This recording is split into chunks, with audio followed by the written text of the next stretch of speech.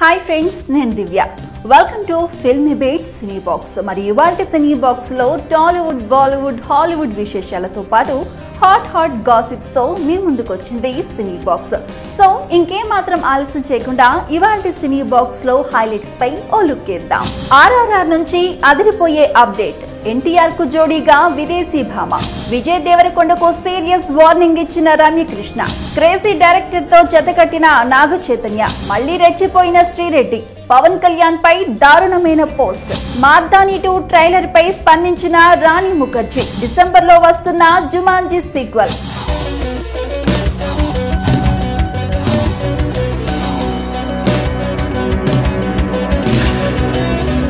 ఇక డీటెయిల్స్ లోకి వెళ్ళినట్లయితే బాహుబలి సినిమాలతో సంచలనాన్ని క్రియేట్ చేశాడు దర్శక ధీరుడు రాజమౌళి. టాలీవుడ్ ను అంతర్జాతీయ స్థాయిలో నిలబెట్టిన జక్కన్న తన తదుపరి చిత్రాన్ని కూడా అదే రేంజ్ లో తెరకెక్కిస్తున్నాడు. Young tiger NTR, mega power star Ram Charan లాంటి అగ్ర హీరోలతో RRR అనే మల్టీ స్టారర్ ను ప్రకటించి టాలీవుడ్ ను షేక్ చేశాడు. ఈ చిత్రాన్ని కూడా వరల్డ్ వైడ్ ఫేమస్ చేసేందుకు బాలీవుడ్, హాలీవుడ్ ప్రముఖులను భాగస్వామ్యం చేస్తున్నాడు. ఈ క్రమంలోనే NTR కు జోడీగా విదేశీ భామను ప్రకటించి అందరికీ షాక్ ఇచ్చాడు. అయితే ఈ సినిమా తొలి ప్రెస్ మీట్ లో NTR కు జోడీగా డైసీ ఎడ్గర్ జోన్స్ అని హాలీవుడ్ భామ నటిస్తున్నట్లుగా ప్రకటించాడు మన జగన్న. కానీ కొన్ని కారణాల వల్ల డైసీ RRR నుంచి తప్పుకుంది. అప్పటి నుంచి NTR కు సరైన జోడీని వెతికే పనిలో ఉంది రాజమౌళి టీం. ఫైనల్ గా NTR కు సరైన జోడీని వెతికి పట్టుకున్నాడు RRR టీం మేనేజ్మెంట్. అయితే ఆమె ఫోటోతో పాటు క్యారెక్టర్ పేరు కూడా అధికారికంగా ప్రకటించారు. లండన్ కు చెందిన ఒలివియా మోరిస్ ను NTR కు జోడీగా జెనిఫర్ పాత్రకు ఫైనల్ చేసినట్లుగా అధికారికంగా ప్రకటించేశారు. అయితే థియేటర్ ఆర్టిస్ట్ అయిన ఒలివియా పలు టీవీ షోస్ లో కూడా నటించింది. ఇక విలన్ గా ఐరిష్ యాక్టర్ రే స్టీవెన్సన్ నటిస్తున్నట్లుగా ప్రకటించారు. RRR లో రే బ్రిటిష్ అధికారి స్కాట్ పాత్రలో కనిపించనున్నారట. అలాగే ఈ సినిమాలో ఓ లేడీ విలన్ కూడా ఉంది. ఆ పాత్ర పేరు లేడీ స్కాట్. ఈ పాత్రలో 53 ఏళ్ల ఐరిష్ నటి అలిసన్ డ్యూడీ కూడా నటిస్తున్నారు. ఇప్పటికే పలు హాలీవుడ్ సినిమాలు, టీవీ సిరీస్ లో నటించిన అలిసన్ RRR ద్వారా ఇండియన్ సినిమాకు పరిచయం అవుతున్నారు. ఇక ఇస్మార్ట్ శంకర్ హిట్ తో ఊపు మీదున్న పూరి జగన్నాథ్, డియర్ కామ్రేడ్ ఫలితంతో డీలా పడిన విజయ్ దేవరకొండ కలిసి సినిమా చేస్తున్నట్లుగా ప్రకటించిన విషయం అందరికీ తెలిసిందే.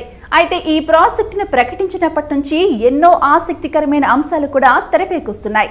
ఆ సినిమా కథ, నటీనటులు, టైటిల్ సహా ఎన్నో విషయాలపై వార్తలు వస్తూనే ఉన్నాయి. ఈ నేపథ్యంలో తాజాగా ఈ సినిమా గురించి ఒక ఇంట్రెస్టింగ్ న్యూస్ బయటకొచ్చింది. క్రేజీ కాంబినేషన్ లో రాబోతున్న ఈ సినిమాకు ఫైటర్ అనే టైటిల్ పెట్టబోతున్నారని కొద్ది రోజుల క్రితమే ఓ వార్త బయటకు వచ్చిన సంగతి తెలిసిందే. అయితే ఇప్పటికే ఈ టైటిల్ ను ఫిల్మ్ ఛాంబర్ లో కూడా రిజిస్టర్ చేశారని టాక్ వినిపిస్తోంది. ఈ సినిమా పూజా కార్యక్రమాలు డిసెంబర్ లో జరగనున్నాయని, ఆ తర్వాత అంటే జనవరి నుంచి రెగ్యులర్ షూటింగ్ జరగనుందని గుసగుసలు వినిపిస్తున్నాయి. ఈ సినిమాలో Vijay Devarakonda martial arts fighter గా కనిపిస్తాడని తెలుస్తోంది. ప్రస్తుతం క్రాంతి మాధవ్ సినిమాలో నటిస్తున్న విజయ్ దేవరకొండ అది పూర్తయిన వెంటనే మార్షల్ ఆర్ట్స్ లో శిక్షణ తీసుకోవడానికి థాయిలాండ్ వెళ్తాడని కూడా తెలుస్తోంది. ఈ సినిమా మొత్తం మార్షల్ ఆర్ట్స్ బ్యాక్ డ్రాప్ లోనే నడుస్తుందట. అయితే తాజాగా బయటకొచ్చిన సమాచారం ప్రకారం ఈ సినిమాలో సీనియర్ హీరోయిన్ రమ్యకృష్ణ ఒక కీ రోల్ ప్లే చేస్తున్నట్లుగా తెలుస్తోంది. ఆమె పాత్ర విజయ్ దేవరకొండకు దిశానిర్దేశం చేసే విధంగా ఉంటుందట. అంతేకాదు రమ్యకృష్ణ సీరియస్ వార్నింగ్లు ఇచ్చిన తర్వాతనే విజయ్ దేవరకొండ తన భవిష్యత్తుపై దృష్టి సారిస్తాడని కూడా ప్రచారం జరుగుతుంది. మరి చూద్దాం రమ్యకృష్ణ వార్నింగ్లు పూరి మూవీలో ఎంత ప్రభావం చూపిస్తాయో అనేది. ఇక RX100 దర్శకుడు అజయ్ భూపతి త్వరలోనే మాస్ హీరోతో సినిమా చేయడానికి సన్నాహాలు చేస్తున్నాడని ఎప్పటి నుంచో ఓ వార్త హల్చల్ చేస్తున్న విషయం తెలిసిందే. ఇందులో సిద్ధార్థను కూడా నటింపచేసేందుకు ఆయన ప్రయత్నాలు జరుపుతున్నాడని ఆ మధ్య ప్రచారం జరిగింది. దీనికి మహాసముద్రం అనే టైటిల్ అనుకుంటున్నారని కూడా వార్తలొచ్చాయి. అయితే దీనిపై ఇప్పటి వరకు ఇటు అజయ్ భూపతి కానీ అటు ఆ హీరో కానీ ఎటువంటి ప్రకటన చేయలేదు. కానీ తాజాగా ఈ ప్రాజెక్టు పై క్లారిటీ వచ్చేసింది. అంతేకాదు దీనికి సంబంధించిన ఓ ఆసక్తికరమైన విషయం కూడా బయటకొచ్చింది. అజయ్ భూపతి ఈ సినిమా స్క్రిప్ట్ పట్టుకుని మాస్ మహారాజా రవితేజ, బెల్లంకొండ శ్రీనివాస్ సహా ఎందరినో సంప్రదించాడని గతంలో వార్తలొచ్చాయి. కానీ వీరిలో ఎవరు కూడా ఈ సినిమా చేయటం లేదని ఇండస్ట్రీలో ప్రచారం జరిగింది. అయితే ఇటీవల అక్కినేని నాగ చైతన్య ఈ సినిమా స్క్రిప్ట్ విన్నాడని తెలిసింది.